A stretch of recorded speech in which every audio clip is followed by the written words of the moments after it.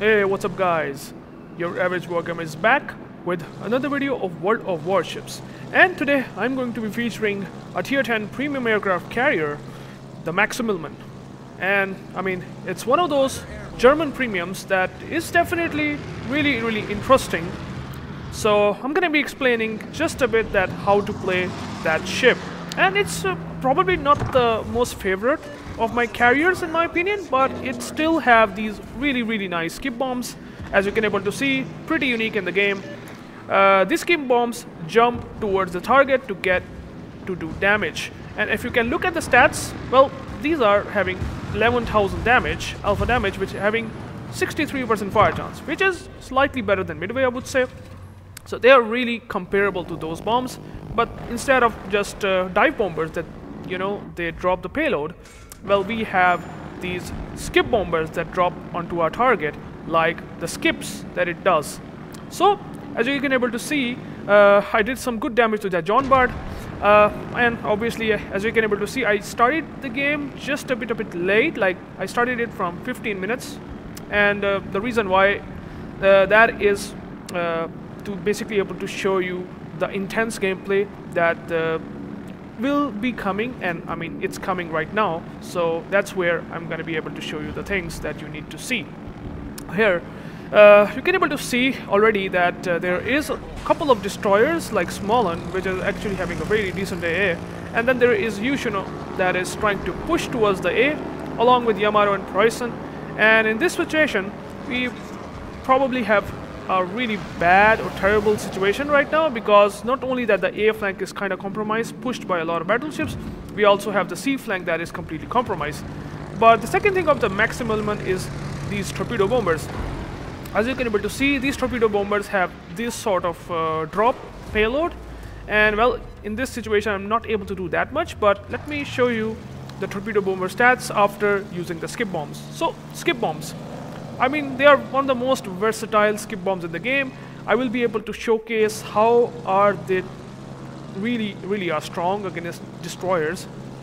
Like there will be a situation where you can able to see like a destroyer get chunked for almost 10,000, which is pretty devastating to be honest.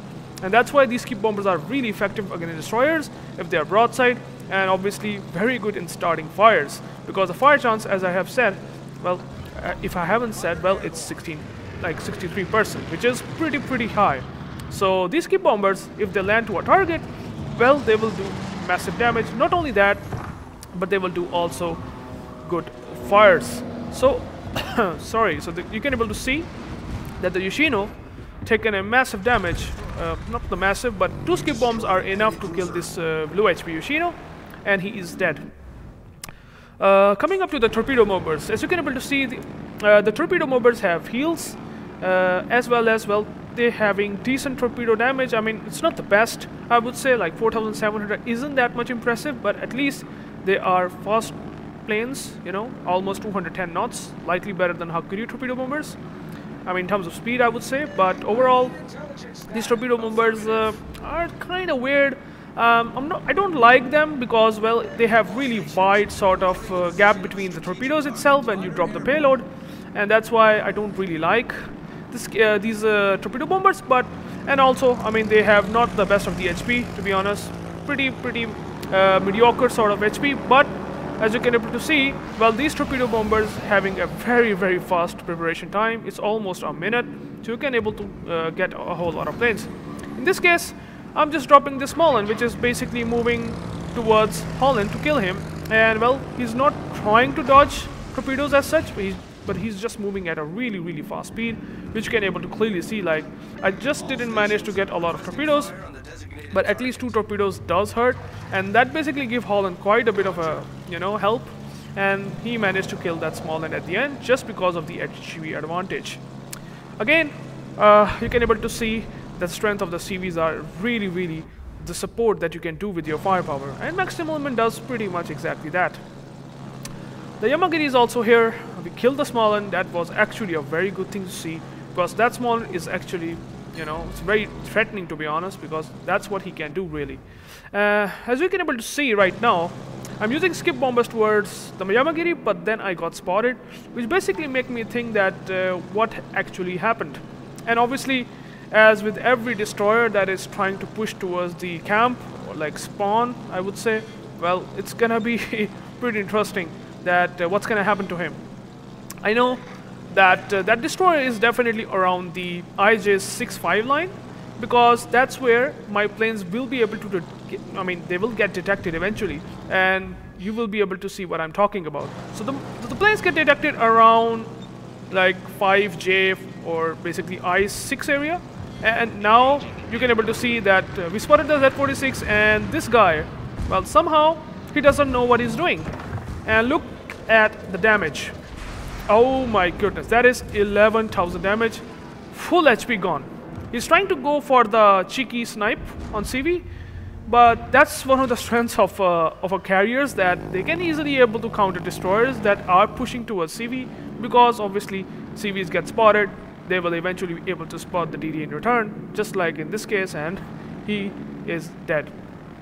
The game's gonna get pretty interesting, because unfortunately it's gonna be a loss, but you will be able to see my aggressive positioning will help me to at least kill almost all the ships except CV, because that would be the guy remaining. The Ristoffen, obviously, he's also a very good player, so keep that in mind. So there are two carrier players that are playing really, really nice, like at least as you can able to see right now. So here, these torpedo bombers, I have one heal left, and then there is Horizon that is pushing towards the middle of AB, and well, I start to use the heal because I want to save my planes, but that Horizon that is pushing, well, these torpedoes, well, having a really good arming distance, and that Horizon obviously tried to turn in to basically dodge most of my torpedoes. Well, he still managed to eat 3 torps, which is pretty good. Only did, 10,000 damage, but at least we get some sort of results. And obviously, with that said, the Horizon instantly turns out because he realized that the threat is too much and he cannot able to tank that much firepower that is coming towards him, including me doing damage and getting converted right now. So the game is not over yet, and it's going to be pretty interesting. With these bombs and only torpedo bombers, well, you have still pretty good versatility, very good fire starter. Like, these skip bombs can be very, very decent in fire starting capabilities, and obviously these torpedo bombers that I think not the best, but they are not the worst, to be honest. And in this case, just letting you know that the Horizon has damage control, 2 fires and a flood, and now he's basically having no damage control. And that's where skip bombs gonna be pretty much really, really devastating, because a fire will basically mean that 18,000 HP of Horizon will not gonna be enough to basically make him survive. Drop this guy, drop on the superstructure as easy as possible, and that's why I get 3 penetration hits and a single fire. And obviously these skip bombers, they work in a way that the planes, well, they're able to survive big time, because not getting into the middle aura actually helps in these planes to survive. And obviously that skips that it does, like 2 skips, the second skip does a lot much good, because that will save quite a lot of HP for these planes, because, well, the drop or the payload that I'm dropping from skip bombs is basically outside, or almost like 3.5 kilometer to 4 kilometer-ish. So it's outside the middle-ish, very strong continuous AA area. Like, it's not touching those planes, and that's why it helps a lot. Unfortunately, our team didn't trying or managing themselves to able to survive in this case. And well, unfortunately, I saw that the Rhode Island having a really, really big trouble with that Yamagiri dropping this guy.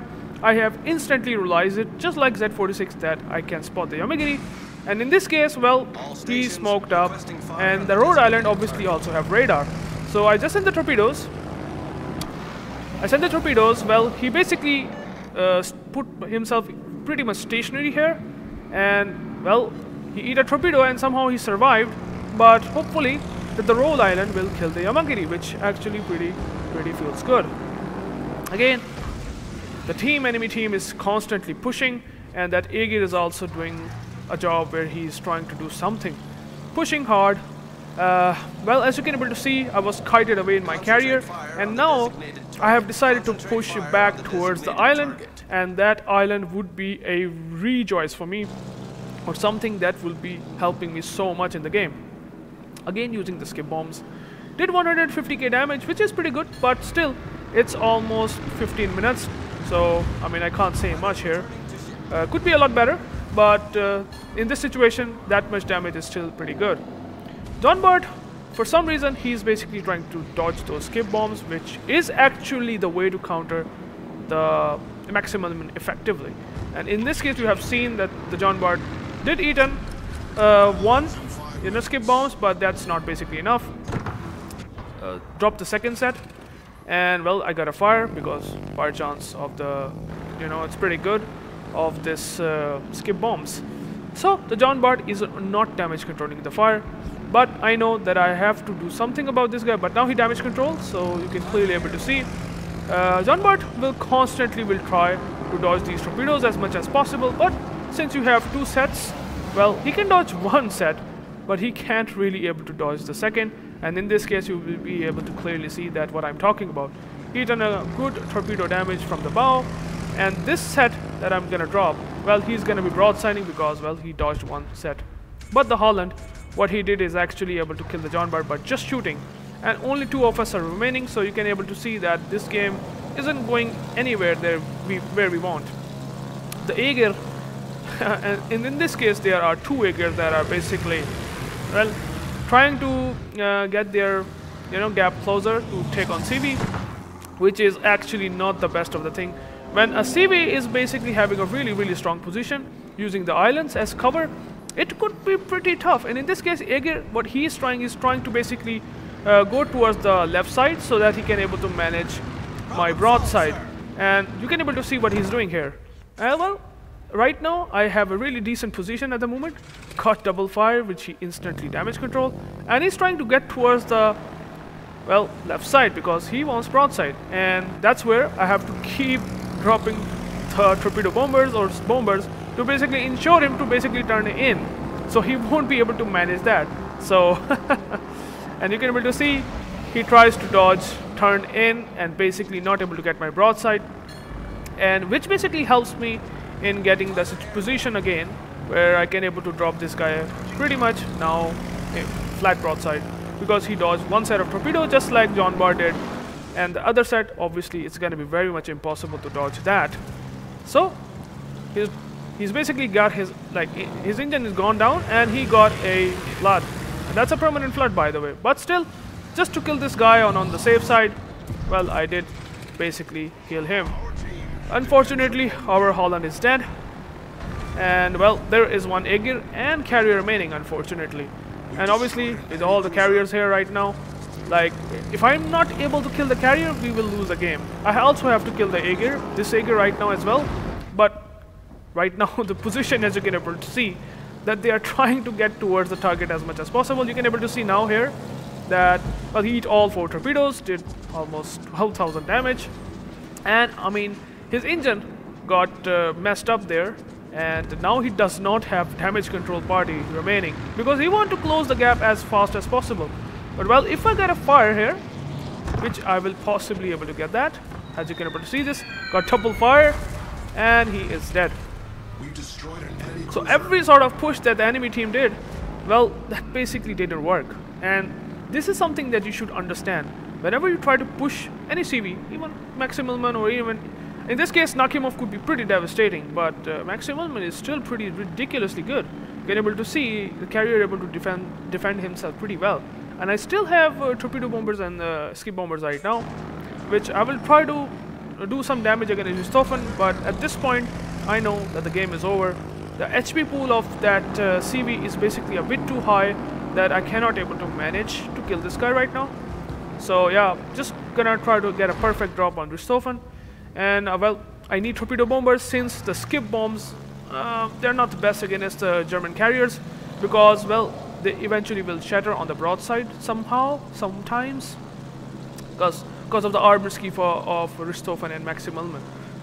So they're sort of having a bit of a thicker armor, and as you can able to see, well, it has 68mm armor penetration capacity, which is basically sometimes not enough around some platings of Richthofen broadside.